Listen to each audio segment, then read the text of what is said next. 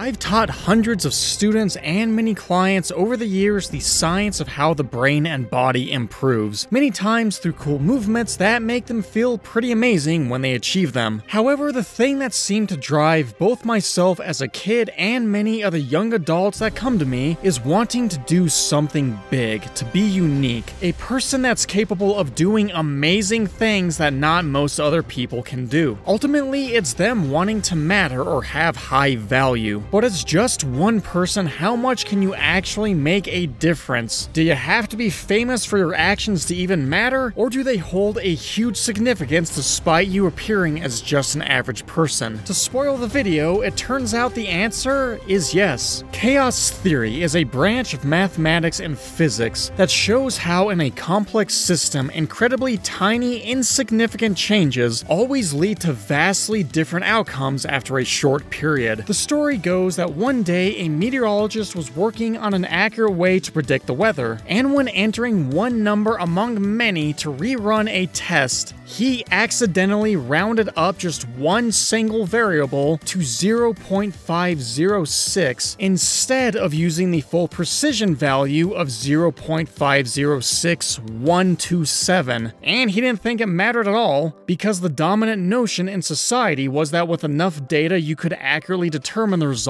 of any complex system like our society. But what happened from this one minuscule change was everything changed, and not just by a little. This had profound effects as researchers soon realized that any complex system like our world is unbelievably sensitive, making it impossible for anyone to predict the final outcome because of one variable. Like a person decides to suddenly act in a different way, the changes that occur can be laughably drastic. In my own words, people often underestimate not only what they can do, but by how much it will matter, so choose wisely. Chaos theory is the main driver lurking behind many famous concepts that branch off of it, with perhaps the most famous one that the same meteorologist coined being the butterfly effect. An effect that shows how stunned researchers, mathematicians, physicists were to find that something so meaningless, such as the flap of a butterfly's wings, could lead to such drastic changes, joking but not really joking, that a tornado would eventually appear in a different part of the world. And for us individuals, this proved how your actions to put in effort to make a positive change or not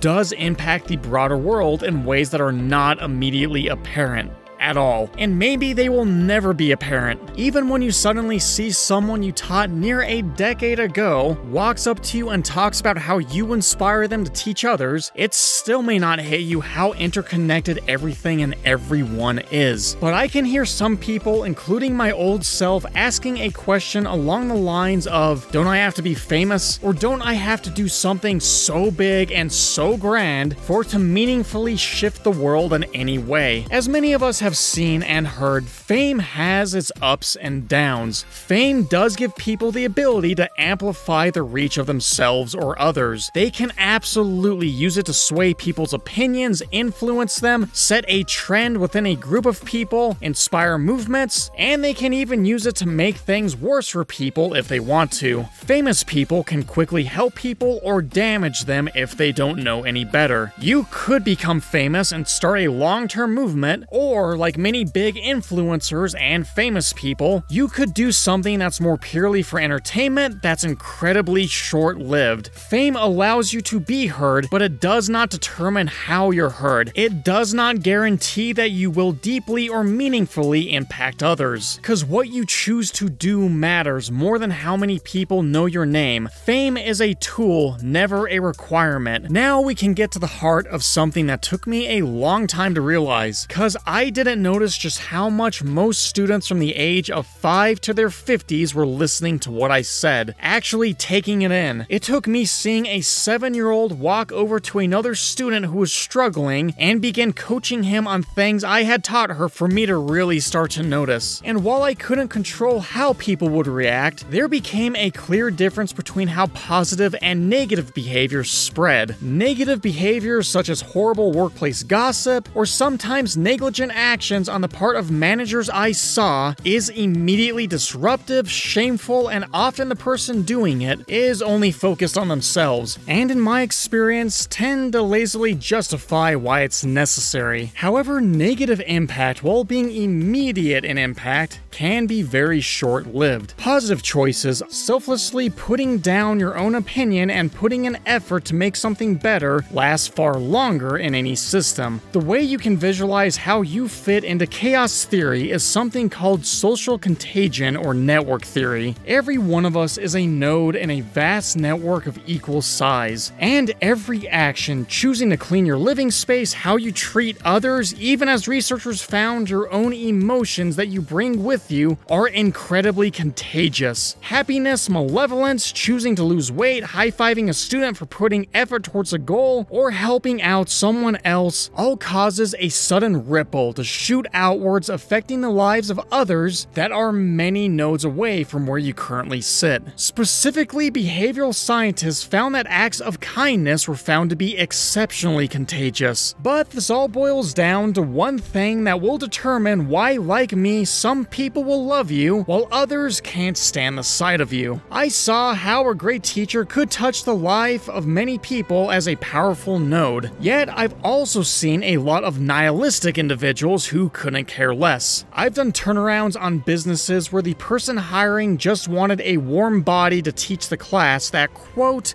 didn't matter and was in fact really easy. So I watched as students referred to these lazy teachers as the guy or girl that sits there and does nothing. Nihilism is thinking that nothing you do matters, and this became an excuse by some to take no responsibility for anything they did and instead lay there like a slug. Yet them sitting there and doing nothing was an action, a choice with a network impact. The only real outcome I saw was that even if they never believed in chaos or network theory, the experience these teachers had was miserable. Whereas for others and myself, it's at times been a real School of Rock adventure. I still question how good or bad I really am, obsessing over how to make a class better, with every week being another opportunity to improve places where I may suck. Because in the end, my experience is so much better than if I made excuses to not work well with my coworkers, to make a positive, awesome environment than a toxic one, and you may not realize, like me, just how much other people, superiors, parents, students, literally everyone notices what you do and don't do. Believe me, I've seen teachers give me a smirky grin because they thought they were getting away with not teaching and sucking, but they weren't. Chaos theory comes back at you. You are rewarded and punished in ways you cannot predict, in both terms of when and how much. So if anything, do your best because it's your best shot. But if none of this was very interesting, then I saved one fact for last. Most people I've found are afraid to engage in positive behaviors for others because they are afraid of not being good at it. But the thing is, your brain, even as an adult, can create thousands to millions of new connections a day, allowing you to go from sucking to being more amazing than you realize. And I found for people it helps to know just how your brain creates connections so you do these behaviors that get you better faster. So I made a video specifically addressing that question in depth right here. Hope this helps, and I'll see you in the next one.